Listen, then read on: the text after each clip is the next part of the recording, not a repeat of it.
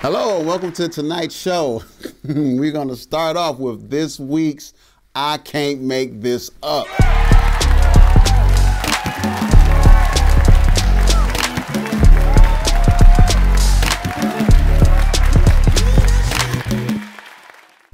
Oprah and The Rock are getting backlash for the relief fund that they put together for the Maui wildfire victims. 100 people are missing and over 600 are displaced. Pretty much fans or just people that's on the internet are complaining that they don't like the fact that Oprah and The Rock are asking for money to help these people out instead of just funding it themselves and just giving them the money. Well, I've noticed that things like this happen and celebrities speak up, and I guess they feel that their name and who they are is more valuable than just giving up some money. That reminds me of 70s pimping.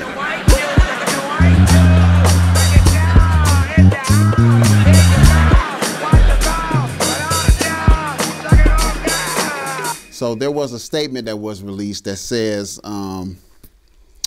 it's to the public, and it says, "Go get my money, bitches, before I have The Rock put the smack down on your sweet candy asses. Signed, a pimp named Oprah. P.S. Say the whole thing like a Tribe Called Quest." Moving along to finance, MoneyWise.com says that young, rich Americans don't have any more faith in the stock market, and they are more interested in investing in other assets like commercial real estate, diversifying art, wine cellars, and funding loans. Look, no, I just don't think that's anymore. That's not secure. It's not. It's no more secure than Tekashi 6ix9ine at the gym. Moving along to the East Coast, what the hell, Massachusetts? If Massachusetts could not get any more racist. According to an article I read on Man and Home, Massachusetts school district are ditching advanced math because it attracts too many white students. And parents are pissed, saying that the decision will exude inequalities by limiting advanced math to those who can afford a tutor. So let me get this straight. You guys, instead of just supplying advanced math and tutors to the poor and unfortunate, you rather just take it away from the fortunate, which pretty much is going to make everybody equally stupid. That's equality for you. I guess a lot of politicians might come out of Massachusetts. Well, sorry for engineering in UMass. Massachusetts, we're not letting off you yet. We're going to stay in what the hell, Massachusetts.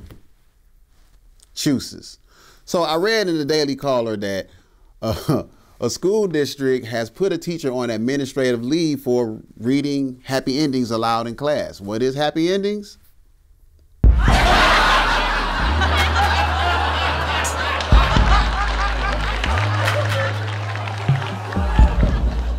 Not that happy ending. Well, I guess kind of. So Happy Endings is a collection of short stories read by famed author Margaret Atwood. So here's a quote from the book, and I'm going to look down and read it. This is read to children. "He comes to her apartment twice a week. As she cooks him dinner, you'll notice that he doesn't even consider her worth the price of a dinner out. And after he's eaten dinner, he fucks her, and then after that, he falls asleep." That's what they read to the kids. So let me get this straight, Massachusetts. You don't want to offer advanced math to the underprivileged, and you're taking it away from the privileged, but you would rather educate kids on selling coochies and fish dinner combos at a bed and breakfast. How are they going to count the whore money if you take away the math? Maybe, just maybe, you just call a pimp named Oprah to come and just count all the money and make sure everybody's finances are straight. That is the end of this week's I Can't Make This Up. We got a hell of a show. We got Swifty McVay and Redbone. This is late AF with Dean Beanz.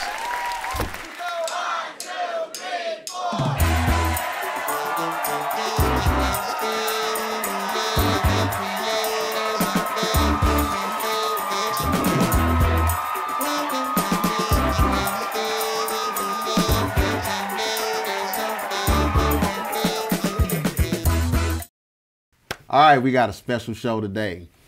I'm talking, we about to go back. We're going to go all the way back, all the way up to now. I got a very special guest. I've known this dude since 87 or 8. And he's done a lot of dope things, without, he really don't need no introduction, but we're going to give it to him. Put y'all hands together. Everybody out there watching the screen for Swifty McVay. D12. Yes, sir. What's poppin'? My brother. Man. Yes, okay, so check it out. Yes. I'm going to take you back. This is a story. 80, I'm going to go 89. We're going to skip 87 and 88. Okay. 1989 gym class. What was our gym teacher name? He used to call us Lunchbox. Oh, shit. Damn, dog. I would have never remembered that, too. You sure did. So somebody say, yeah, I want you to battle rap this other rapper. I'm like, who? They like, Andre. I'm like, all right, let's go. So back then, I was reading the dictionary and pulling out all the big words and just making them rhyme. Yeah. And I battled you, and I lost. I lost bad. That's crazy. I remember the gym class in Lunchbox, but I don't remember that battle though. Yeah, we battled, and like I said, I was saying a whole bunch of 5, 6 syllable words. You know what I'm saying? Trying to be. I was doing a Keith Murray before we knew who Keith Murray was. Right? Yep. I think we all went through that stage too. But here's the dope part. After I lost, I was embarrassed.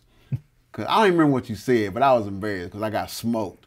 You walked up to me and you said, hey man, I can tell you dope, but don't nobody know what the hell you saying. Wow, dog. But literally from that day on, whenever I wrote a song, I made sure that whatever point I was trying to get across was easily understood. Literally from that battle to today. Damn. Right? Then you fast forward a little bit. We got a talent show coming up. And my older brother is cutting his word in the back of everybody's head that's in his rap crew called the Narcotics Clan. The Narcotics Clan.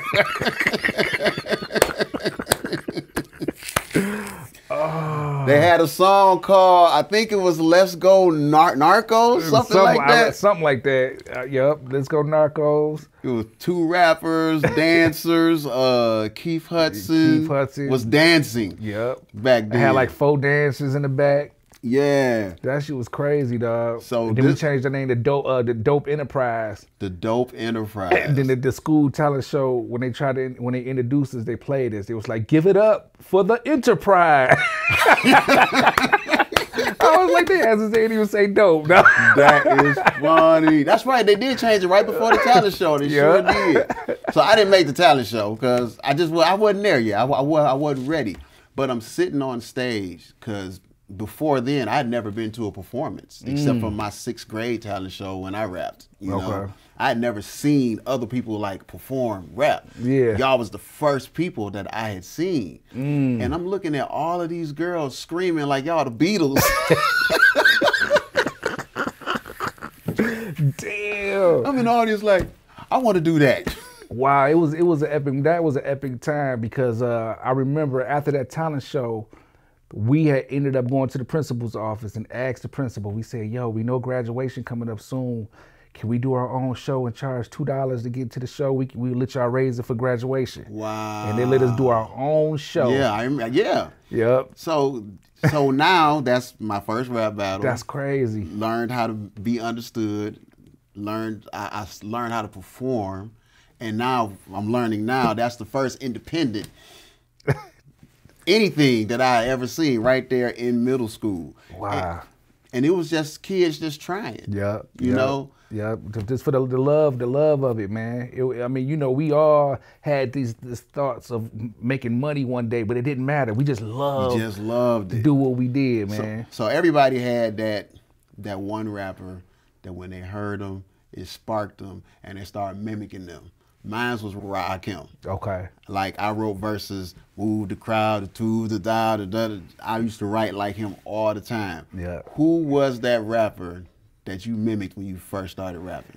It had to. Well, when I first started rapping, it had to be Run DMC because Run DMC was the first group I ever heard Metaphor from. So when I heard Run say, Calvin Klein, no friend of mine, don't want nobody's name on my behind. When I was young and heard that, and I knew what Calvin Klein jeans was, and it was just like a what? Wow. I want to write clever shit. But when Rakim came out, the cadence, everybody tried to flow like Rakim. Yeah. He changed the whole game when it came to cadence. And now I can listen to old songs when I was a teenager and be like, man, I thought I was Rakim, dog. Man, you couldn't tell me I wasn't going to be Rakim, bro. Yeah. And, you know, and I watched the interview on him. He spoke on how he got his cadences. Did you know he was a trumpet player? I didn't know that. Yeah, he was a trumpet player. So his rap cadences was what he would play on the trumpet, jazz riffs. That's how he wrote his verses. That's crazy. And I was telling you earlier how my sister helped me inspire me through Rakim. Dog, I used to come home from school, dog, cause you know my sister, shout out to Redbone, dog. She already was a beast on the mic, so she used to come home from school and telling me how she done battled dudes. I used to be like, dog, you said what? You said that? Oh, you know, I used to get all hype and shit. So when I found her lyric book and I seen these lyrics on paper, I used to look at her like, dog, you sweet as hell. You know what I'm saying? So that's what you was mimicking your sister. Yeah, so basically I was just reading this motherfuckers like, damn, okay. So when I came and seen that damn paid full tape sitting next to that radio, I said, what the hell is this? Gold rope and shit. Mm-hmm. I popped the tape in and heard Rakim, dog. I went and go grab them damn lyrics. I was like, this Rakim lyrics.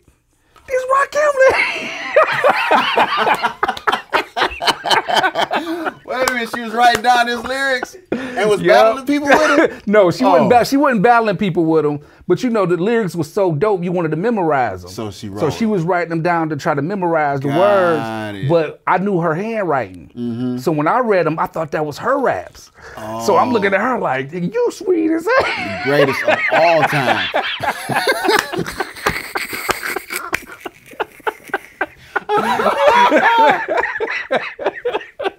Yeah, that's exactly how that went, dog. Oh man, you know, what's his name?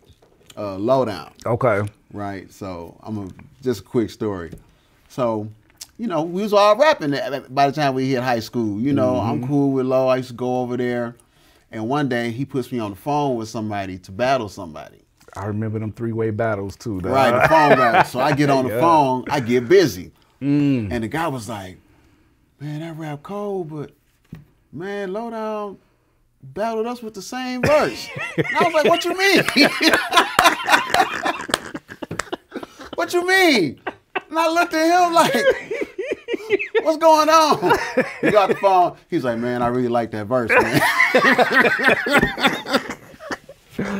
Dog. Oh, I couldn't even be mad because it was like, damn, he liked my verse that much that he remembered it, and it wasn't like I had a song. So imagine somebody just hearing you spit. Yep. Remembering it. Yep. My homeboy Paul used to do that. Rest in peace to Paul. He used to do that to Mighty Rare. Yeah. I woke up early in the morning and I started my day.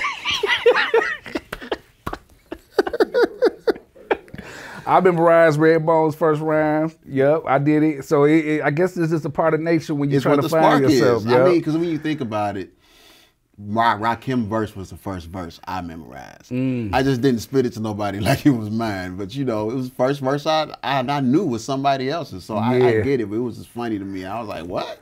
And a lot of cats don't know about them three-way car battles, dog. It's been plenty nights I done got on the phone and like 3 or 4 different dudes on the phone like, what's up now? And I got my paper together at the table on the phone like, okay, what's up? And you battling over the phone, dog. The 3-way battles, the pause mixes. Yep. Like the first time I heard of a pause mix, I was at DJ Dez's house. Yep, he was the king of it. Big shout out to DJ Dez, dog. And he was playing the beats, and I was like, oh man, can you make some beats for me? He was like, no, you whack. Yeah, Dez he was outspoken with it. But I mean, I I'm not mad at it because he was also the same person. Remember, he was working at Buy Right Records. Okay. When I wanted beats, he wouldn't make them for me, but he would let me on the slide borrow records from Buy Rights to go to Mo Masters and make my own beats. Legendary Mo Masters. Yeah, so Dez was really pushing me instead of just giving me stuff. Yeah, right? yeah. So let's fast forward to high school. I think it's 4th hour, the lunch table. The lunch hour, 4th hour lunch, dog. Wasn't nothing like it. That was the most epic hour of the day. Mm-hmm. Yep. Yep, the terrible ass pizza, some square fries, pizzas and fries. And we was beating on the table. And I'm quite sure I can speak for everybody else that was there. We all looked it forward to 4th hour lunch, dog. Yeah. We had to make sure that no matter what they said on our schedule, we made 4 hour lunch our lunch. Like if it was 3rd hour, we like, nah, dog. This is what it was. Yeah, you know what I'm saying? It was me, you, PL, Sanchi. Yep. You remember Pizzazz? Pizzazz, yep. Pizzazz. He was the first person I battled when I got in high school too. At the lunch table. Man. Yeah.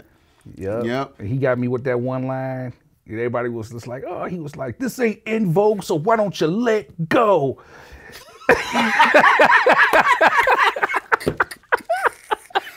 Everybody was like, oh shit. I was like, damn, dog. But I mean, like, it was like, yeah, we was in school, but nah, we was there to rap. Like, I would write raps at home, like, just so I could get props from, it was only 6 of us that was constantly at that lunch table. At that table, yeah. I wanted to get props at that lunch table. Yeah. And I wish you knew the verse, because I was going to ask you to spit it. You had a verse called Days Are Numbered. And it was a story. And I can't remember most of it, but it went all the way down to the person going to court and all this other stuff. And it was just all these numbers in there. Yeah. And you got tired of us asking you to spit that damn verse. Like, come on, man. I remember the title, man. Damn, I remember the title vividly, but just can't remember none of the rhymes. That's crazy. Yeah, and then here's something that's really gonna make you laugh. Speaking of numbers, you got into a fight in high school. Okay. And you was counting the punches out loud. Do you remember that? No. So you was in a group called Outkast at the time. Yeah. Before Outkast was Outkast. And we had to change our name because of Outkast. Y'all had a song called Flatline. Yup. Right? Yep.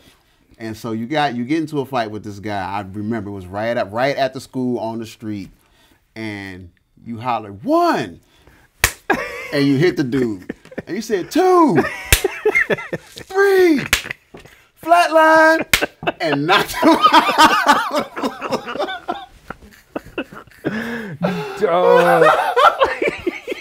I wish you remember because I want to know what was on your mind. Who does that? Who does that? Who does that? We laughing, and it was just like, this dude just really, did you just predict that? You like the Nostradamus of knocking niggas out? What the hell? That's crazy, dog. But you know, it was funny because you said Flatline, and I was like, wait a minute, they got a song called And Flatline. I remember Flatline. I remember the beat and everything. Was it Johnny Terry that made that? Johnny Terry made that. Yeah. Yep. Big shout out to Johnny Terry. We actually went with Johnny Terry, like, it was 2 weeks of school left, and we like bumped these 2 weeks. And we drove out to New York to try to get a deal. Wrote down a whole bunch of addresses on the paper from the tapes, and just walk in the door, like, boom, yep. Man, so what was that like? Like, when you just walked in the door, was y'all received? Y'all turned away? We had got a room at the Holland Tunnel in New Jersey, right at the Holland Tunnel before you go in to get to Manhattan. And we went in there, and we went into Def Jam, and they embraced us. Def Jam, yep, I'll never forget. Def Jam embraced us, and we was in there for about a good 6 or 7 hours. They loved our demo, because at the time we had that New York grungy red man type of flavor. The Eric Sherman, because you know Johnny Terry had that type of flavor in him, and they gravitated towards that flavor. So they told us, they was like, yo, man, when y'all get back to Detroit, man, make some more music, and send us some more music. But when we got back to Detroit, life jumped in the way. You know what I'm saying? And you know, I guess Johnny Terry wanted to do other things, and life jumped in the way, and it was just like, damn. So we lost the contact. But it inspired us though, because we knew like, dang, if we would have sent them some more music, they probably would have signed us. You know what I'm saying? They kept us there for 6 hours. They even called the hotel and booked our hotel. They didn't pay for it, but they booked the hotel for us. That's how much they kind of embraced us. We was watching artists walk in and out the door. OG, the Bulldogs, Flatliners, Ed OG and the Bulldog, Flatliners. That's when we learned that one of them, Red Run, was Russell Simmons' nephew. We battled them in front of Def Jam. Wow. Yep, we battled the Flatliners. It was crazy. Who won? I don't know. It wasn't nobody to judge. They went for theirs, we went for ours. You know what I'm saying? It was just a, you know, back and forth, back and forth, back and forth. But they amazed me because their style was totally different in Detroit. So I was just really entertained. Like, damn. And they inspired us and didn't even know it. Watching them from a whole nother city back at that time do their thing. You know what I'm saying? Yeah. So by the time you guys, after high school, Hip Hop Shop was going on like about a year later, right? Yep. And what's so crazy was right before the Hip Hop Shop got popping, we did the talent show at the Grand Quarters, and you was there. It was me, you, PL. Me and PL was there, and you was there. This is the first. I was probably dancing, wasn't I? I don't know if you was dancing or rhyming, but you was there. And I met Mr. Porter there. Mr. Porter was there with his group. He had a group called Crazy Tunes. And that was the first time I ever heard Protect Your Neck by Wu-Tang. It was crazy. Like that, you know, we was just all had a cipher. You was rapping, because we had a cipher there at the talent show. Okay. At that particular time. But I'm saying that to say I met Mr. Porter there. Oh, and wow. And this was before the Hip Hop Shop opened. And then when the Hip Hop Shop finally opened, I ended up seeing Mr. Porter there, and we was reminiscing like, man, yeah. We was talking about the Judge, because we used to always crack on the Judge and shit back then at the Grand Quarters. But, you know, but that's just something, a fun fact, that I met Mr. Porter before the Hip Hop Shop opened, and when I seen him there, we was able to jail. To jail again, yeah. Wow. Yeah, it's crazy. So while the Hip Hop Shop was going on, I went one time. And actually, you told me to go. I went one time. I got on the mic one time. And that was it? That was it. Damn. Because see, what y'all ain't know, I was raising kids. Okay. You know, my daughter was born right after high school, and I had a son before then. Okay. So I couldn't come out and hang like everybody else was. You know, I met Lo Lewis and them downtown. Him, Coco, and Alvin was like in front of Hart Plaza just rapping. And that's the first time I heard somebody name something and then they start freestyling off of it. Okay. I was like, wow. Big shout out to Lo Lewis. We used to battle in high school when our school, different schools used to go to different parks. Yeah. Like, so if his high school went to a park for a high school event and our high school went, for some reason, we just always met up and just battled real quick and left. Or if I seen him downtown in a cypher and we'll walk up, we just ended up battling. You know what I'm saying? That's how it used to be, dog. It wasn't nothing planned. Yeah. You know what I'm saying? It was just random, spontaneous ciphers going on and shit, you know? So when that happened, I moved to Texas. Okay. And I ended up starting to do shows down there. I wasn't cool with these guys. I just happened to do work for the guy that did sound equipment for the concert, so they would let me open up. Okay. So all of the screwed up clique, I was down there, Lil Kiki, opening up for these guys. Oh, damn. It turned into opening up for Total, opening up for Too Short, opening up for UGK and all of this stuff. And I don't remember how, but somehow me and you got back in contact again and you was telling me about the Hip Hop Shop. Okay. I might have came home or something. And you was like, man, it's this guy named Eminem. You gotta hear him. Look, any rapper saying those kind of rhymes in this day and age, in this period of time, trying to battle Eminem is worse than David Starr trying to battle Proof, IQ, B Fat, and Bizarre. That's why you acting differently. You ain't got no style, especially not delivery. Not to brag, I don't mean to boast. Look, my face is pale, but you look like you seen a ghost.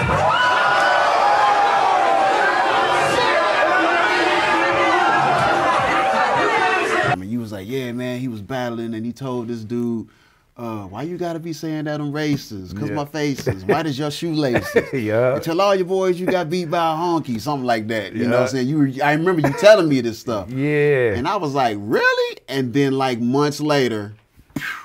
Yep. I used to always come to the neighborhood with all his music and demos and stuff that he done did and let people hear it. People was feeling him, but it was some people that was turning their face away when they found out he was white. Like, man, come on. Lyrically, you just, if you into lyrics, you just couldn't deny that. Yep. Like it was just too genius level of. I remember when me and Beretta, big shout out to Beretta, Mr. Wrong. When we was signed to an independent label, and M gave us the demo. Was like, yo, get us to your CEO, man. He was asking us to give out his demo to the CEO. Wow. So he can sign him. And when we did it, he in the car talking about some, man, ain't nobody about to buy no white boy. Ain't nobody about to fuck with no white boy. We and Beretta used to look like, you crazy. Come on. Yep. Yeah, hip hop was a little racist at one point.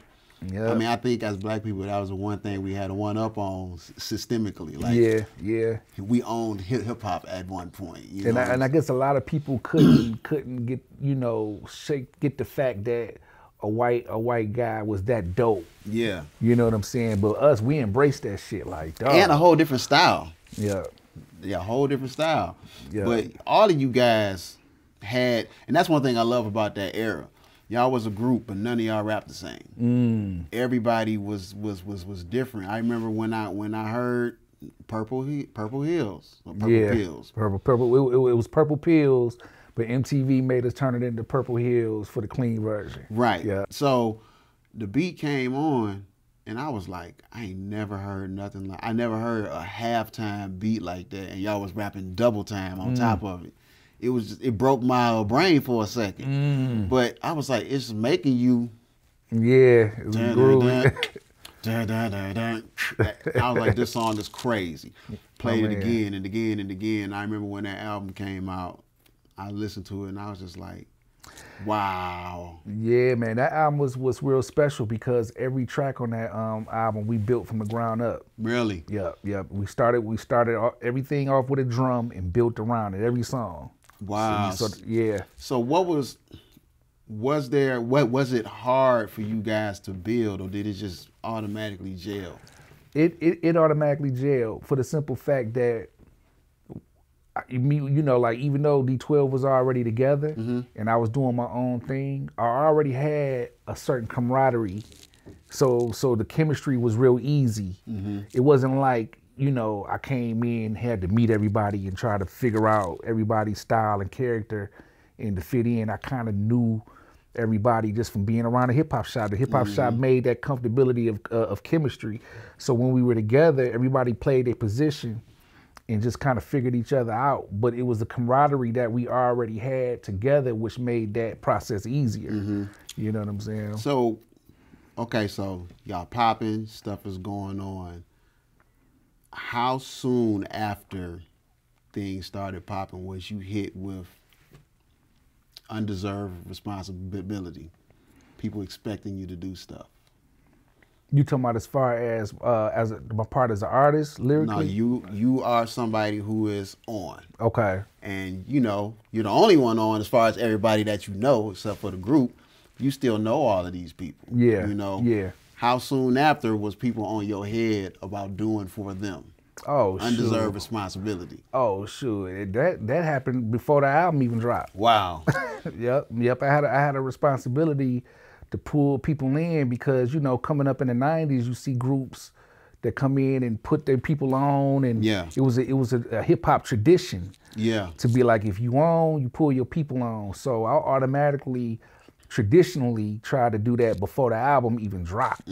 Like before I even knew what was what or what was gonna go on with my career. Yeah. It was just something that had to be done because we all strove for this shit for so long. Now I'm in a position, didn't build my house fully yet, but my house ain't fully built, but I'm still gonna go ahead and try to put a platform down because this is what we all want. So it's funny you say that because this is after the album dropped, you just popped in the Lush Lounge. Yeah. Which I really wish people would talk about the Lush Lounge as much as they talk about the hip hop shop. because the Lush Lounge really groomed everybody. It did. Right? Hip Hop Shop started it, Lush groomed. But you popped in, and it was like, oh, shit, Swift in the building. They got you on the mic, you spit a verse, and you see me, you was like, what's up? And I'm like, man, congratulations on everything. Man, keep going. And you like, yo, man, as soon as I get in position, I got you. And I could tell that you felt that responsibility. And I was like, nah, man, take care of you. Take care of you, man. I get it. You got stuff. I didn't know the business that well, but I just knew you had a lot on you because it was just in the beginning. And I'm sure everybody and their mama was on your head. And then later on, me and you talking again, it was probably one of them days where you was walking your daughter to school, and I was too. And you said it was a conversation Dr. Dre and M had. Because when M got on, he immediately was trying to put y'all on. And Dr. Dre was like, build your house first, then move your people in. Yeah, this and the M told you the same thing. This the conversation. When I was in the studio with Dre, and he was working on something, I was in the kitchen. And when Dre walked out, we was actually in the kitchen by ourselves. And he grabbed something out the refrigerator. And he was first telling me about the Up in Smoke tour. Okay. So he was like, yeah, man, I'm trying to put together this tour, man. Everybody calling me, you know, trying to get in on it or whatnot, man. I think it's going to be pretty dope. So it was one of those one shot type thing. I took my opportunity. I was like, yo, I said, yo, when you put this tour together, man, you think me and the fellas can rock on it or whatever? And he looked at me and he was like, yeah, I think that'd be dope.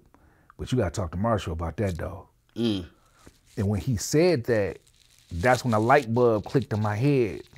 You know, it taught me that one comment taught me everything. Like, yo, play your position. Chain of command, ranks, don't break rank. Yeah, play your position. You know what I'm saying? And that's what made me go home with the mentality to build my house. First, before you let everybody in it, because I almost jumped the gun, but I was ignorant. I didn't know. But when he said that, it taught me a lot. You know what I'm saying? Wow, and it's really dope that he didn't.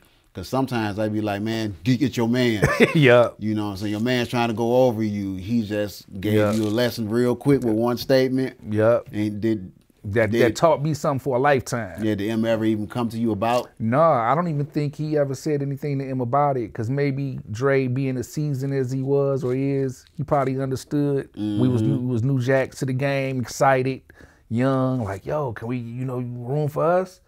Yeah, that'd be dope, but you gotta talk to Marshall about that though. Wow. You know what I'm saying? Yep. And that inspired me to say, all right, well, let me go ahead and try to put some things together to try to put everybody else on. You know what I'm saying? And you put forth the effort. I seen that. So before we take a break and bring on other special guests, I remember times where I would hear people talking about D12 and I was like wholeheartedly defending, not because my friend was in the group, but because it's what I really believed in. You know? People used to say, D12 can't rap. And I'm sitting here like, well, who do you listen to? And it'll be somebody whack. And I'm like, how in the hell could you not? If you hear an Eminem and you hear he can rap, how do you hear these people and don't hear they can rap? How much of that flack did you guys actually hear yourselves? We heard that a lot. We heard that a lot, and I couldn't really understand. I couldn't understand it. I kind of thought maybe it was because of the mainstream part. Like, a lot of underground artists were respected to be lyrical, but not so much respected to be pop on a mainstream level. It's almost like it was hard to connect the dots. These guys lyrical, but they mainstream. Maybe if we were more underground, they probably would have respected the lyricalness if we was underground, because they got lyricism underground. Mainstream, you're not lyrical. This is just my theory. You know what I'm saying? But I could never really understand that, man. Did it ever get to y'all? Not really. It didn't get to me, man, because we were blessed to have a fan base who appreciated us lyrically. We were blessed to have a fan base that appreciated us. So I never let that never got me down when I heard that. I just was just looking like, I can't understand, even to this day. It really taught me that whoever people think is whack could be the new wave artist of the day. Agreed. You know what I'm saying? Agreed. So yeah, so that was one thing, and I used to always defend that. And then the Purple Pill song, I would hear that people was saying that you guys started a trend of people popping pills. And I'm like, I mean, you can definitely look back, Bill Cosby, Quaaludes, they was popping pills in the 70s and the 60s, and even Biggie was talking about, some say the X make the sex spectacular. Yeah. They've been doing that. Why would you put that on? And I think it's just because it was the name of that song. Yeah. And then because Eminem got so big and he talked about drug use so much, they just kind of dumped it on y'all. Yeah. Did y'all ever hear any of that kind of stuff too? We talking about flack? Yeah. No. We actually, thank goodness, created a core fan base from that, because it allowed the fans to be more free. When fans was dark and didn't have a voice. Yeah. You know, and I'm saying this because I've heard fans tell me this, like, man, you guys just didn't give a damn. Y'all ain't give a fuck, man. And it allowed me to come out of my dark space to be who I wanted to be. Yeah. You know? I always say every artist that's on top is the voice for a lot of people. Yeah. You know, if you think about Jay-Z, he's the voice for everybody who hustled, that wanted to turn that hustle into something else. Yep. You know, from ground up, he was a better version of Scarface the movie. You know, he didn't go wrong. You can see where he is now. I think M was the voice of that person who went through so much at home and just wanted to scream out loud. You know, and y'all was like that extension of that, and I think that's why we surprise a lot of people, especially in Detroit, because people will look at Purple Pills and look at that character, those characters of persona, and be like, man, these guys. But then when they hear the album and they hear the dark lyricism, they surprised because it didn't match up. Yeah. You know what I'm saying? So here's a question. Let's talk about violence in music. Okay. We grew up talking mad shit. You know, astronomical stuff that you probably can't really do in real life. You know, but it was violence nonetheless. Right. Now you look at music today, it's violent too. What do you think curbed it to where the violence in music became real life?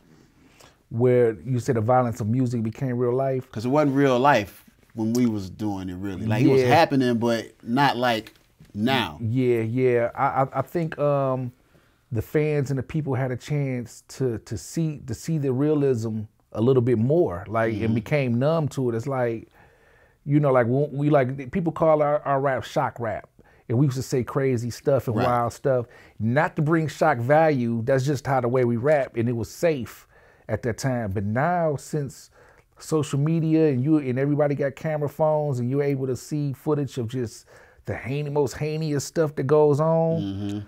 People are numb to that style of rap now because they're able to see that shit like never before. Yeah. You know what I'm saying? And back then, you wasn't able to really see it as much. And when you heard it, it was like, whoa. That's just like if you said the word fuck in the 60s, it was just like, hey, I swear. You know what I'm saying? Something like that. Right. You know, it's almost that type of effect. But I think people had a chance to kind of see this shit every day, and just when you thought you seen it all, you seeing something even more crazy, like, oh shit. That's the difference then from now. Yeah. Wow. You know what I'm saying? Yeah, music has just changed so much. But you know, speaking of violence in music, we're gonna take you to the booth tops. You can spit some verses. Okay. And then we're gonna bring back somebody very special to you, to us, to Detroit. Yes. So see y'all on the roof. What you say, little nigga? There's a lot of niggas wanting to scrap, so I'ma off them. I put a hole in they back like a wet dolphin. A lot of bosses is crisscrossing, niggas wearing bras and women holding more balls than the golfers. Lyrical Loch Ness, a serial killer holding a shotgun. I bury your mama up under hospice. Don't get your ass shot like a stripper up in the topless spot. Mr. Grim Reaper's my mascot. See, I'm obnoxious and highly toxic. I got my cock in your mama's esophagus while I'm shotting. The cops plotting to stop us, they watching. But my glot will send a hot shot through they binoculars. You can be as popular as the king of pop and the Obamas. I do a walk by in my pajamas, cocking the llama. Stand in front of your house puffing ganja, waiting for the neighbors to open their blinds up. You say, nigga, I don't play, nigga. You will lay before you ever get the brain, nigga. So dirty, you would think I was a grave digger. Better think about it before you get brave, nigga. What you say, nigga, I don't play, nigga. You will lay before you ever get the brain, nigga. So dirty, you would think I was a grave digger. Better think about it before you get brave, nigga. Strap on my hip, slapping the back of a bitch ass. A man glance, I'm socking his bitch ass. I give him whiplash. These models mimicking the exorcist, breaking their neck when a nigga whip past. I'm just hazardous, 4/5 lifting a rapper high enough to defy the laws of gravity. McVay turning beef to vegetarians. In the Bay, they put contracts on the elderly. A half man and wildebeest. I walk up in the church with a woo shirt and smirk while I kill a priest. Detroit, extortion capital. Set up shop on any avenue, clapping at you hoes faster than Oprah, holding a trophy at a Golden Globe. My attitude's compatible to those in Attica. I don't dish the caliber, I pass the yuck so he can brandish it. I'm sipping on scotch, laughing at what I did. Bruh, who you here for? Hey, bruh, who you here for? Whose mans is this? Bad white when them cops come, no fresh prince look. Jazzy Jeffrey to the door. Jazzy Jeffrey to the door. Jazzy Jeffrey to the door. Jazzy Jeffrey to the door.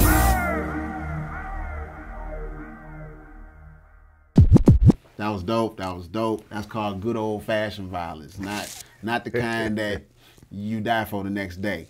Y'all new school rappers need to learn from that. Right now we got another special guest on the stage. We got Swift. Now we got his sister, Red Beezy in the building. Oh, Sheezy. So you was the inspiration for all of this? I would like to say yes. Wow. Everybody think Swift is my older brother. Really? When actually I'm the older sister. Really? Yeah. I never, well, I guess because we from the hood, you know what I'm saying? Swift number 7 of 8. No, he's number 8 actually. I'm number 7. You the baby? Mm-hmm. Wow, I didn't know it was that many of y'all. Yep. In that house? Yep. Yeah, well, outside of one. Okay. Yeah. Yikes. So look, my favorite thing from Redbone is when she says pimp phrases.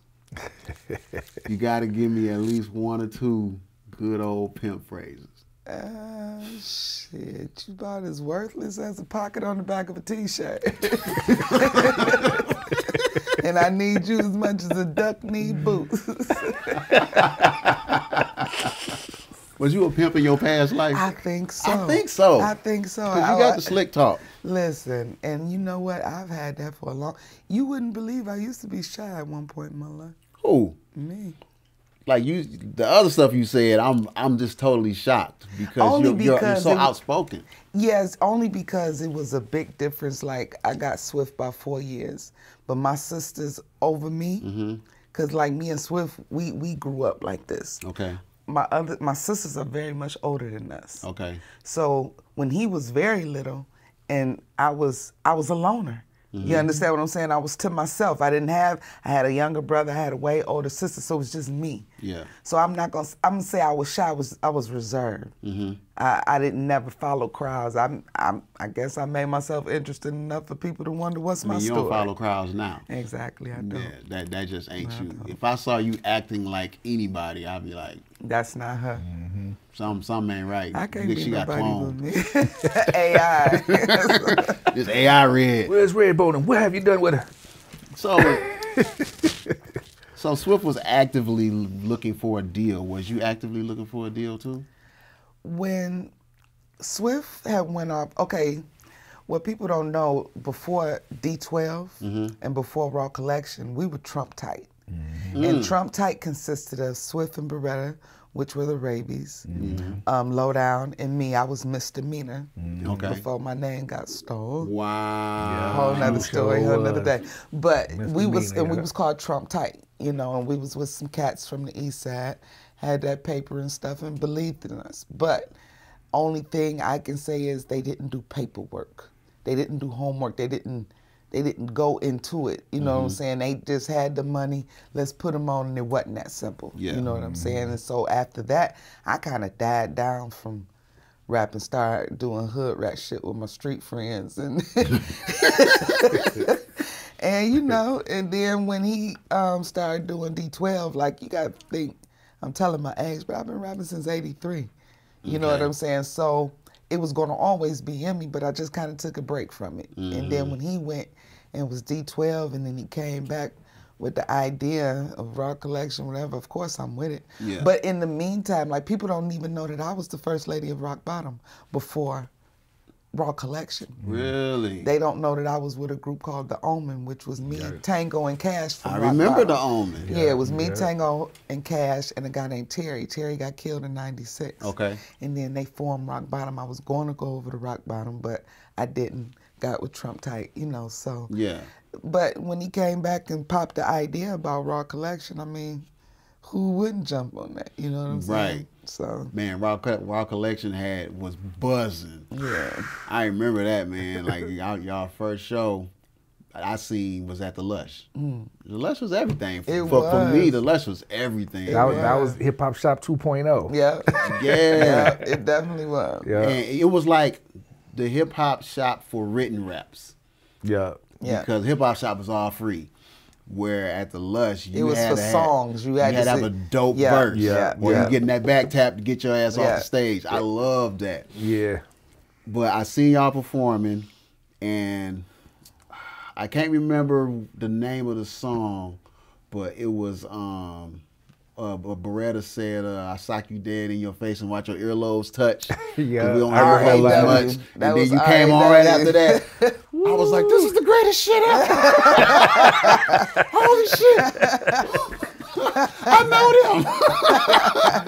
That was the R.A.W. I remember that. I remember that. Man, that was, I mean, and people knew the songs. High Power 2.0, you know. Yeah. You know, I was lucky enough to get a track on that album. I did not know how to mix. It was the worst mix ever, you know, but I was like, damn, all of y'all is the first people I seen that was doing it on their own. Right. You know, you didn't have them on Shady Records. They was under you, and y'all was just doing y'all thing, and I could see the fans, and I'm just like, man, I need somebody to sign to help me out. Cause this is crazy, you know. And I think it's a part of history that just don't get talked about. You know, honestly, it pisses me off when I hear these conversations about Detroit hip hop and I don't hear D12. They skip right over it. I don't hear Raw Collection. They skip right over it. Yeah. You know, I don't hear Miss Murder. They skip right over that whole open mic series that lasted for 10 years. That's because nowadays, well, the younger generation, they don't do homework. I was just gonna say that. You understand? Now, not to big up my son, but I'm gonna big up my son. His name Axel, and Axel does homework. When you hear him, like, I can say I proudly passed the torch. Okay. Because he did his homework. Right. He knows hip hop. He doesn't know rap. He knows hip hop, and that's kind of important if you're gonna have hip hop parents and a hip hop uncle. You know what I'm saying? To not do your homework and just be rapping about Molly's Percocet. You know, he don't rap like that. You know, so and it's important to do homework and know hip hop. If you know that, then you know the people that came, but to take responsibility, we kind of dropped the ball too. Okay. Because we were so eager to get on, and we shooed the younger ones and didn't take them under our wing and show them. When we missed our bus, we should have been taking the ones under our wing and showing them and giving them what the tools that we learned. Even though we didn't make it to where we wanted to be, we could have gave those tools away.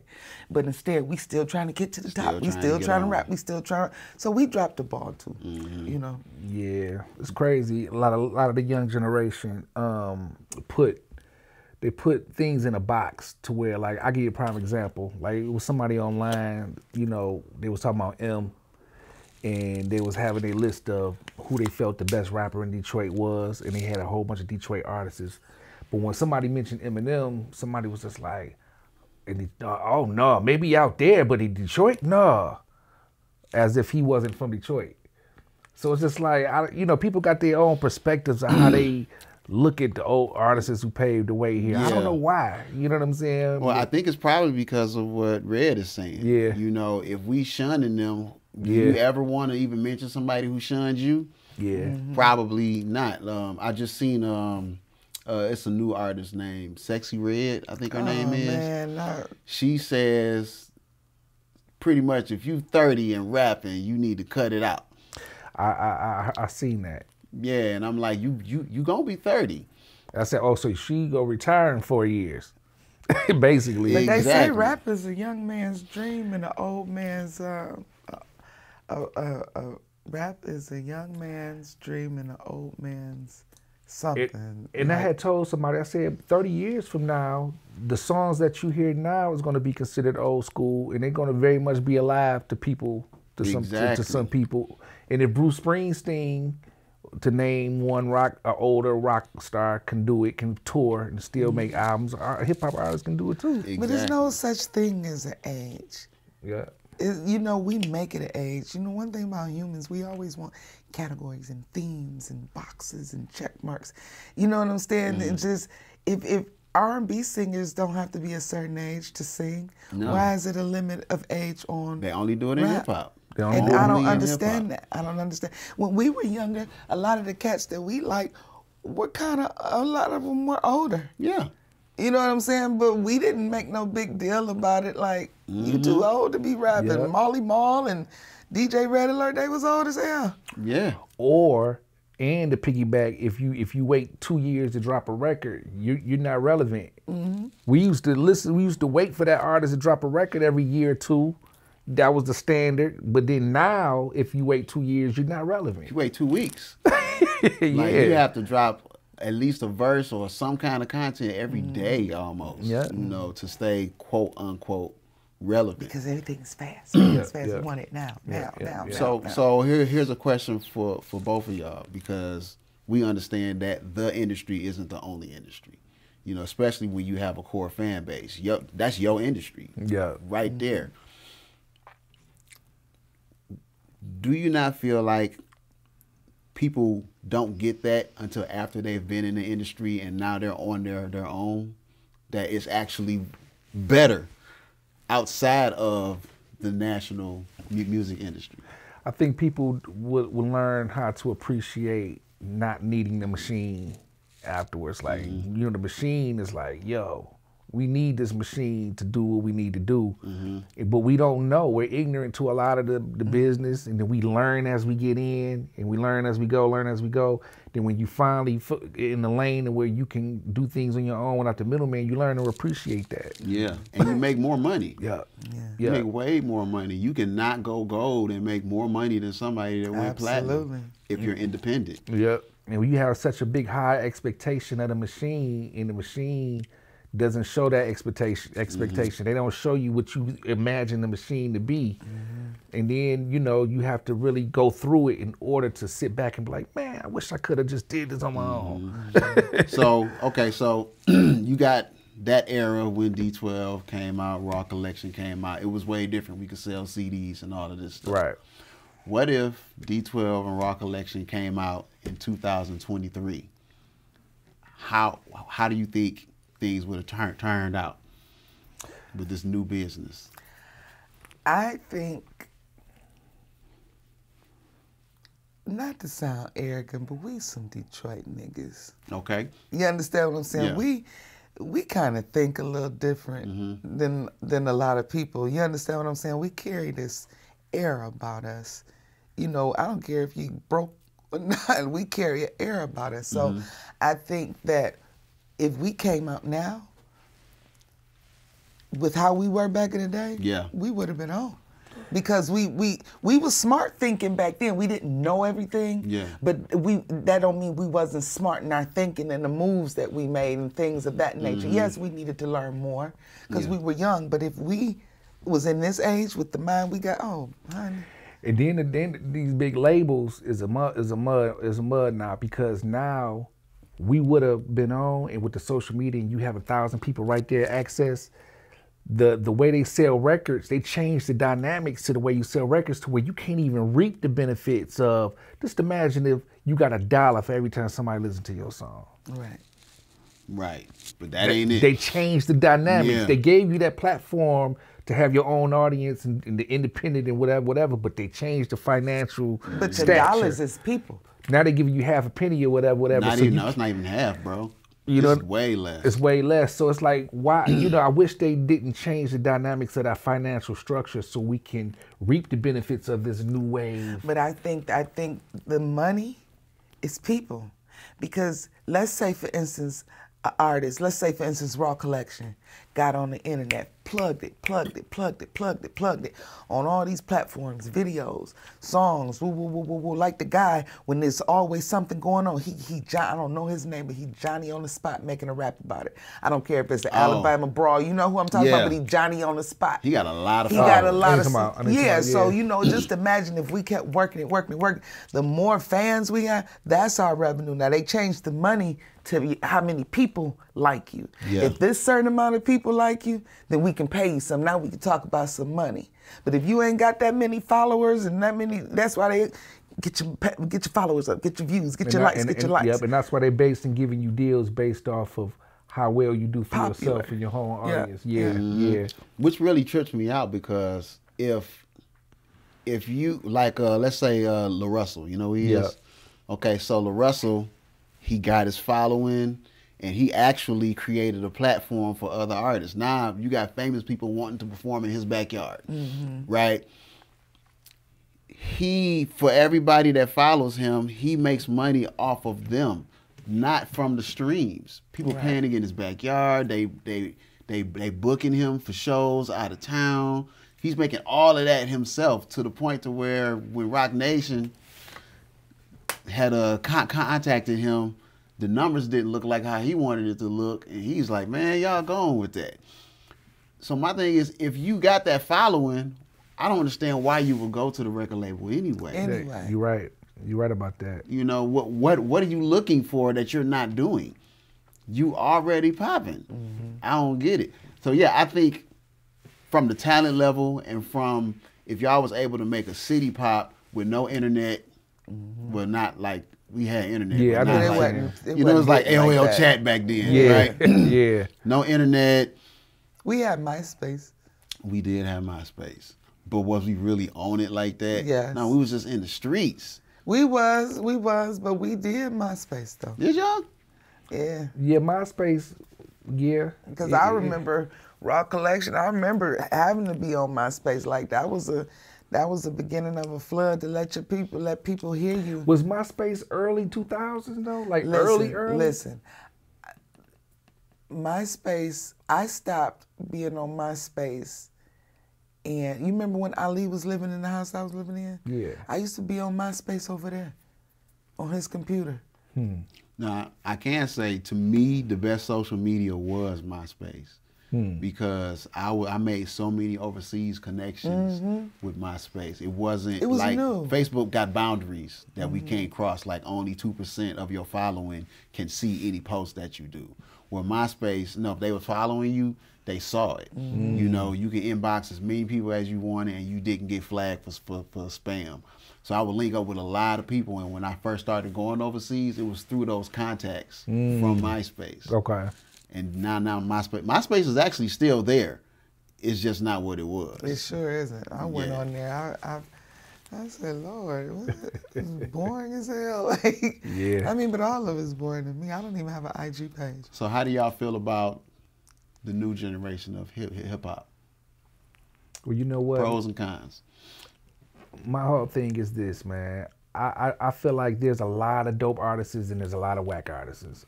But they say this is how it always been. I think the difference is back then, the CEOs and the A&Rs didn't sign you unless you were dope. They believed in the type of cloth we're tore from. Yeah. The CEOs and the A&Rs don't really believe in that type of cloth that we're tore from today's time. So it's all about money, hook, gimmick. I'll get the bag. Yeah, you know what I'm saying? So now you're seeing more artists that don't appeal to the type of cloth we're tore from. So now we have to sit back and try to analyze and see the goodness in them versus, oh, he's sweet. Now we gotta analyze it. Be like, hold on, let's try to see the goodness in what they're doing. But a lot of them though, like I can't even front to you. I think it's coming back. You know what I'm saying, with the lyrical content that we're used to. Okay. With the J. Coles, you know what I'm saying? The Lil Durks. If you really, Body Rich, all these people, Lotto, Cardi. Yeah. You understand what I'm saying? They actually spit, like Cardi actually spit. She spits, yeah. Lotto actually spits. What's that girl? Rhapsody? No, she got the Scarlett. Oh, Scarlett can rap. She actually spit. Scarlett. So Scarlett. So it's actually coming back. You know what I'm saying? Is when you listen to them, a lot of them use these auto tunes and stuff like that, but it's actually coming back to where if you listen to them, they're saying something. Yeah, I agree. You know, I will say that, and just in their own way. Yeah, it was a dry spell. I ain't gonna lie. It was a dry spell over the years where you're like, damn, there's a lot of whack mugs. But now that you mention these artists, you're right. You're right. There are a lot of more artists that's coming out in today's time. That's tore from the cloth we tore from. Pamela P. Dot, she from here. Yeah. You know what I'm saying? Doing She's the dope. thing. Super dope. What's his name? Simba. Yeah. Oh yeah, I big up to them too. So yeah, I think it's coming back. You know, it's a phase in everything. Yeah. You know what I'm saying? They had to do it to see how it did. You got to do it to see how it does. And then everything just in evolving just goes around and round and round and comes. So because there was a disconnect from our generation to the one after and now this new one, do you think that there is a place for our generation in this new world of hip hop? I do. I don't. You don't think so? I do. I think a lot of the young cats probably don't think our generation has it, but will be surprised if we come out there and show their ass. Like I give them the name somebody like Scarface. Like I done played Scarface for a lot of the young generation, and they probably looked at him like this. Oh, what this old dude want to say? And then when they hear him spit, they're like, yo. But see, okay, I feel what you're saying, yeah. But a lot of them, again, don't do homework. Yeah. Don't look into the greats that came before and listen to things of that nature. It's only a handful that would do it. And the reason I say is because, again, they like shit. These old motherfuckers ain't teach us shit. But here's the irony. It was a show, I think it was Lil Durk, The Baby, or somebody. They canceled their show because they didn't sell enough tickets. But yet and still, the Nas concert with Nas and somebody else sold out. Right. You understand what I'm saying? So all that y'all old cats, y'all old school, they still selling out concerts because they got music that people really want to hear. You know what I'm saying? Like, it wasn't like it's like, I look at, and I'm not saying all the new hip hop, I'm not saying that, but I look at some of these new songs like Rappin Duke, you know, it was funny, it was cool. It was whack as but fuck. it wasn't nothing that we really wanted to. We wasn't going to a Rappin Duke concert, but he probably sold a bunch at the time. Yeah, and to piggyback off of you, bro, at the time, I didn't think Rappin Duke was whack. You know, really? You know why? Because that was at a time to where the skills were being developed. So this is what it was. I couldn't look at the age I was listening to Rappin Duke. This is what rap was. So I'm learning like, I'm finding myself at the time. I wasn't in the lyrical when Rappin Duke came out. Yeah. But when Rappin Duke came out and you trying to find yourself, you like, And then as rap evolved, you evolve with it. That was at a time that we got what they gave us. Yeah. I guess. You think your bag with your rap? Well, Hey, I but tell I you, boy, I remember- started this crap. Hey, just let me say this true story. Who was fresher than him? Listen, do you remember that time I went to Cincinnati with my mother or whatever, came back, Swift didn't go, and I called him in the basement. I remember Because we this. used to always, you know, on the music, like, yeah. I called him in the basement, like I heard something, because it hadn't got to Detroit yet. Yeah. I heard something. I popped that tape in. When I tell you, we were like, ooh, that nigga Swift was like, whoa. I'm gonna tell you what it was. Yes, please tell him what it was. It was Wipeout by the Fat Boys. Hey, she let me hear Wipe Out by the Fat Boys and Roxanne by UTFO, dog. Wow. And it changed my life when I went that basement. Like, I got what? a Fat Boys record in the next room right Dog. Let me go back to the Rappin Duke to piggyback off of that. It was what it was. We was there when rap was developing. Yeah. So a lot of cats don't understand when we was listening to that Run DMC. Here we go. When Run say, well, why you wear those glasses? So I can see. We was like, what? I'm talking about we went crazy. we went crazy. I'm talking about crazy Beans. Like you couldn't tell us that wasn't the. That was the most simplest line ever. Yeah. Why you wear those glasses? So I can see. So you can imagine when Follow the Leader came out, like he ordered it on the box so much. Was it Follow the Leader or probably that? Follow the Leader. A microphone thing. That too. No, Follow the Leader where he was on that old school car like a gangster. Yeah, that was Follow the Leader. Man, he ordered that off the box so much, like they just kept coming on back to back. You order that Swifty, The box. The box, dog. For those changed who the don't game. know, the box was on cable. It was all music videos, but you had to order. It's like 99 cents. That was when we had Barton cable. Barton cable. You would call the phone number. Revolutionary. And it would charge your phone bill 99 cents so you can watch that video. And then you used to watch the box and used to see the numbers flash on the screen of what number was going to come on next. And you knew the number of the video. So when you see the number, you like, hold on, I ain't coming in there. So-and-so about to come on. Wow. Number 547, that's Rakim. Yeah. I ain't going nowhere. How much money did you think they was making on sync back then? Listen, because like he said, we was getting into the groove of rap. That was streaming. Yeah. But they Basically. was getting paid per stream. Yeah. That was 99 cents per 99 stream. cents. That was. Wow. That was. Now that you think about it, that's crazy. It was just their own way. Yep. Yeah.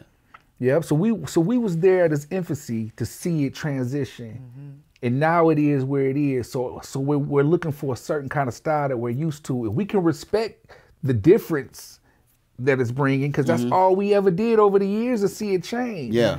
But we expect a certain kind of way that made us feel special, like, yo. And I think Rakim changed that. So anybody who came after Rakim who inherited that type of style that the metaphors making you think, making you feel like, did you hear what he just said? Because he was like top tier for me. But the one who inspired me, that I can honestly say, okay, it's a go, was MC Lyte. Because what she did, I was somewhat of a tomboyish, you know what I'm saying? And even when the hip hop shop, like I was one of the first females to go in there and battle men in the hip hop shop. MC You know what I'm Lyte. saying? And MC Lyte came and she showed me that you can be who you are. You ain't got to be prissy. You ain't got to sell sex. You ain't got to talk about ass and titties. And you can really spit and be accepted by your lyrical skills and not by you being a girl. Or, and a lot of people don't know that MC Lyte, big up MC Lyte, was the first female solo artist to ever have a full-length album. Really? MC Lyte was the first solo female rap artist to have a full-length album. I was DJing literally like about a month ago. I DJ'd the 93 high school reunion. And, you know, I'm playing all the cuts from back then. I put on Paper Thin. And I had to stand back and I was like, all of the men are reciting every single word MC Lyte said. And I was like, I don't think, how many other female rappers that hit the industry were men were reciting their lyrics? You can't say that about Lil' Kim because... Yeah, it was either or. It didn't... She didn't say things to make a man feel like, I ain't about to say that. Exactly. That's what I'm saying. You know, Lil' Kim was dope. I'm not saying she wasn't dope, but just MC Lyte was that person where everybody was saying what she was saying. The difference was Paper Thin. MC Lyte wasn't eating sushi playing with her coochie. Yeah. You know what I'm saying? Yeah, but Lil' Kim was dope. Yeah, Lil' Kim was Lil' dope. Kim was dope. Yeah. Do you think Lil' Kim birthed this generation of female rappers the way they are now? I do. Yeah. I do. You had the HBO girl. What was that? Hoes with Attitudes. Hoes with Attitudes. HWA. Yeah, I think they came out a little bit before Lil Kim, but solo artist wise, and had lyrics to match that type of gimmick. Yeah. You know what I'm saying? You just didn't look at it and say, well, I like her because she's doing this. Like, she can rap. Yeah. Like rap. You know what I'm saying? I thought, it was the rumor that Biggie wrote all of her raps. He wrote a few. But Biggie been gone for a while, and she is still getting She didn't do the Nicki and Safari. Yeah. Because after Nicki and Safari split, Nicki kind of... It's different. Like she still sounds like Kim. Yeah. So I think the funny thing about the whole you too old to rap at 30, I don't think that people really get as good as they're gonna get until they're after 30. Because you start living and you start to put that life in them songs lyrics, and in them verses. You ain't just spitting a bunch of stuff. Absolutely. I was trying to coin, like, if you got different genres of music, like alternative rock, heavy metal. Hip hop has subgenres, but we don't never say it. Yeah. Like crunk is a style of hip hop. Hyphy is a style of hip hop. Drip is now. You know what I'm saying? I was trying to coin a phrase, and somebody kept saying, "What about adult contemporary?" I said that sounds like old people stuff. No, and I was like, by the time we're 30 and up, we kind of in our primes. Why don't we just call it prime hip hop? Prime time. You feel what I'm saying? Like that's dope. Even prime though, time. it's people that are 50, 60 years old that like hip hop, but nobody's making music for the 30 and up crowd. Because I'm 52 and I still spit. Older rappers are still trying to appeal to kids. And it's like, bro, you grown. Just talk about your grown up stuff. Just talk about your grown ups. Yeah. And that's, you know what? That's where they go wrong. That's where the younger people be like, you too old to rap because you trying to keep up with them. Do you. Exactly. Show how seasoned you are. So if you've been rapping for a long time, you should be well seasoned right now. Exactly. Instead of trying to keep up with these young kids, make them keep up with you. Exactly. If you the prime timer. Exactly. Then you give them something to look forward to. Absolutely. When they get. And now you can bridge that gap. There you go. School them. Okay, this is how you get where we are now. Yeah. Because honestly, I don't see 20 years from now a lot of these artists that's out touring, because a lot of y'all, majority of y'all only had one song. One trick ponies. Yeah, I don't see y'all having a core fan base, because y'all fan base really don't even remember y'all after 6 months. Especially in today's generation with the demand fast demand that everybody is on. You know what I'm saying? Your work ethic gotta be stronger than ever. Yeah. You know what I'm saying? Okay, last question. No, not the last question, because we gotta talk about what you got going on. Yeah. But you know how you had the Temptations? They're still touring, but it's not the original members. Will that happen in hip hop? Absolutely. Yeah. Well, Slum Village. Yeah. Yep. And let's talk about, let's go with D12 for example. We did the Snoop tour. Big shout out to Snoop, and we was able to talk to Snoop, and we was like, yo, it was just me and Kaniva, and we was like, yo, man, we know we trying to keep this brand going, and he actually mentioned the Temptations. He was like, yeah, y'all from Detroit, right? He like not asking us, but just saying like, y'all from Detroit, right? You had a lot of artists that came from Motown or whatever who just was keeping the brand going, and as long as y'all continue to perform the songs that touch their heart, that's all that matter. You know what I'm saying? So we kind of looked at each other, was like, thanks for the advice. Even with M and Denon being this hype man, you understand what I'm saying? Because Proof ain't here, so. Yep. So you the brand might drop off to be 1, 2 people, 3 people, or whatever the case may be, but the fans would warm their heart. With the Dreadnoughts, you got Slot and Pinochle, Aries. You understand what I'm saying? You got Soup. Soup, when Soup and Conflict had they was still the Dreadnoughts, but they branched off. Yeah. You understand? So. But when you see a Tribe Called Quest performing and somebody standing in Fife's spot, it's unoriginal. Yeah. Of course, and it can never be duplicated, but it happens. You know, like it's so crazy how that's almost like what happened. Well, not almost. That happened with the PM Dawn thing. You know what I'm saying? Big rest in peace to PM Dawn. How the new guy came in, and then now he's rapping. What's his name? Prince Paul. He's rapping his verses now, torn to this day. Yeah. You know what I'm saying? But I don't think that would work with everybody. It worked with him. Everybody still embraced him because, you know, he started off a certain amount of years ago and still doing it. But to me, I don't know about. I think as we get older, it's gonna happen. You 60 years old, you want to hear Tribe Called Quest. Q-Tip might be like, you about to get Tribe Called Quest. New Fife. You know, he's never gonna be Fife. Same, though? It's the same thing with the Temptations. Feel, though. How many original Temptations is it? But you know what? Originality play a big part of the sport of hip hop. So, Absolutely. So I think it'd kind of be like a little bit like resistant because of that fact. I think it would be because I think hip hop is probably the most egotistical genre of them all. Absolutely. But it's going to get to a point to where, you know, people are going to pass on and we're still going to want our stuff. Have you ever heard anybody mention the term the sport of R&B? But No. you heard somebody say the sport of hip hop. The sport of hip hop brings forth that spirit of originality and writing your own lyrics and keeping that same integrity. R&B don't hold them standards the same. I agree. You know what I'm saying? Yeah, because you're not about to say, okay, this is the new Michael Jordan. Jordan is Jordan, and that's Jordan that. is Jordan, and that's it. That's sport. That's the sport of hip hop. You know what I'm saying? That's a serious point right there. Yeah. Wow.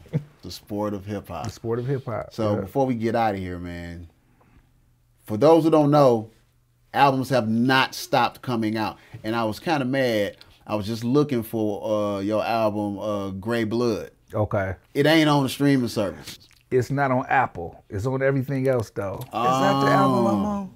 You are on, no, you on Detroit Life. Okay. You on Detroit Life. Are you on Gray Blood? No, you on Detroit Life. Yeah, it's quite a few albums out there, but it's one specific song I was looking for because that bass line is crazy. Oh, the Gray Blood, the theme song.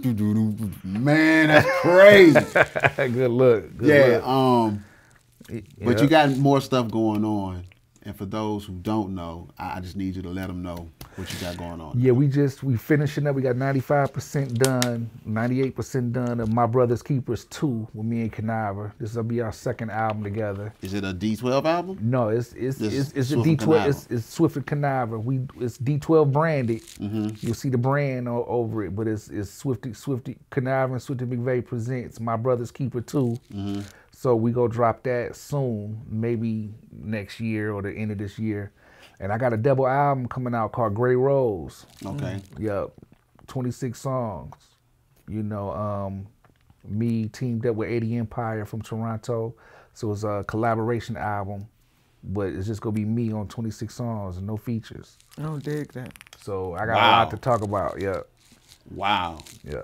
That's a lot by yourself. Yeah. Is this almost done? It's done. It's done.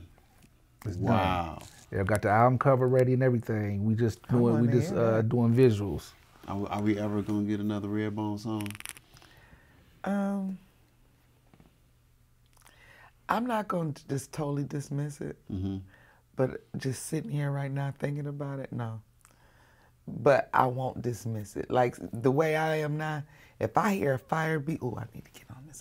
That still hasn't went nowhere. If I hear something that, you know, wakes my soul So you in your up. 3 stacks mode pretty much. Kind of, but I've been acting. I'm an actress, you know. I'm interested in that, and because of my adult ADD, I can't do 1,000 things at once. So, and I like it. And how many movies is it? Actually, I've been in a lot of movies. On Tubi, I'm in Tales of the Detroit Pig Lady. Okay. A movie called The Coney, and a series called The Plant. Okay. On YouTube, me and Soup MC got a movie called Detroit 80s, Killers Are Us. I have a series called Surveillance. I've been in a movie called Yasmin's Story, Al Nuke's Detroit Dream. I got a little short film called Last Drink. with Uchi Khan. Shout out to Jacody Films, Jigsaw. And it's a few more movies that I've been in. Go to Tubi, the Coney. We got a movie called Blue Diamond coming out. I play a cop. They always got me playing cops. But I'm just into the acting thing. And like I said, if it's a beat that grooves me and it's a good concept. Matter of fact, I was talking to Monica Blair the other day. Yeah. And I was saying how me and her never had a song. So I might team up with Monica Blair. And get a little song out here. I actually hit her up to come over here and get interviewed. That's my boo right there. Big shout out to Monica Blair, man. She blessed me on a whole lot of songs over the years, man. Yeah, she's a talent, man. Which is a lot of my fans' favorites, too, the songs we collaborated together. Wow. She always been a beast. Yeah, she bring the heat every time, like nonstop. She's fire, man. It's so many artists here that is, which is why I want to do the booth top thing, so I could start to show the world all of the talent we got here. And it is no knock to the ones that are popular now. It's just more artists than them.